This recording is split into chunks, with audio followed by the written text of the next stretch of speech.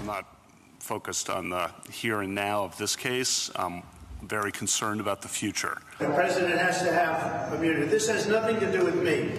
This has to do with a president in the future for 100 years from now.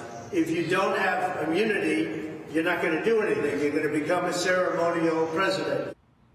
All right, let's go ahead and bring in George Washington University Law School professor Jonathan Turley. Jonathan, great to see you. As you just, Thank you. You've been listening and talking about this all day. You just heard there, a lot of talk today about the future and the historic nature of the decision that these justices are going to make. But isn't it also true that they're probably going to rule in a way that is as narrow as possible and try to avoid making a decision that sets things in stone for all presidents for all eternity?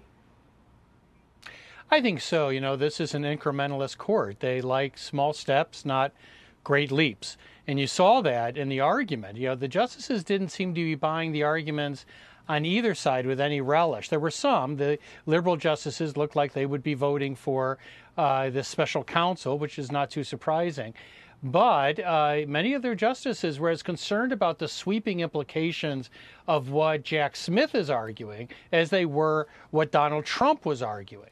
And there seemed to be an interest in finding a third option. But that third option would require likely a remand and a further delay of that case.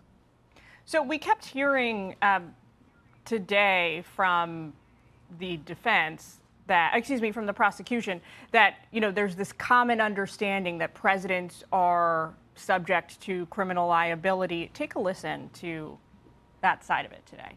It's baked into the Constitution that any president knows that they are exposed to potential criminal prosecution. It's common ground that all former presidents have known that they could be indicted and convicted, and Watergate cemented that understanding. So what place do you think this so-called common understanding has in the law and in this case specifically? Well, it's not quite as clear as was suggested, because remember, there were two Nixon cases. One granted absolute immunity on civil cases, and the court has never answered to what extent that extends to criminal cases. This is also the first president ever to stand trial for a crime. President Grant was arrested and had a small fine, but that's it. So the history is rather thin on this point. And that does worry these justices. And the special counsel came up and said, look, perish the thought that we can't be trusted with this power and that we would ever be vindictive. And, there was a little bit of chuckling with that. And one of the justices said, whoa, putting aside recent years, the Department of Justice has a long history of abusive prosecutions.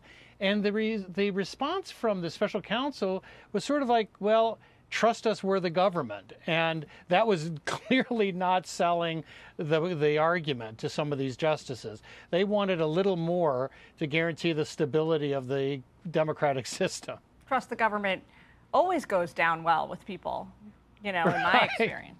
We have to leave it there, Jonathan, but thank you for staying with us and sharing your analysis. We appreciate it.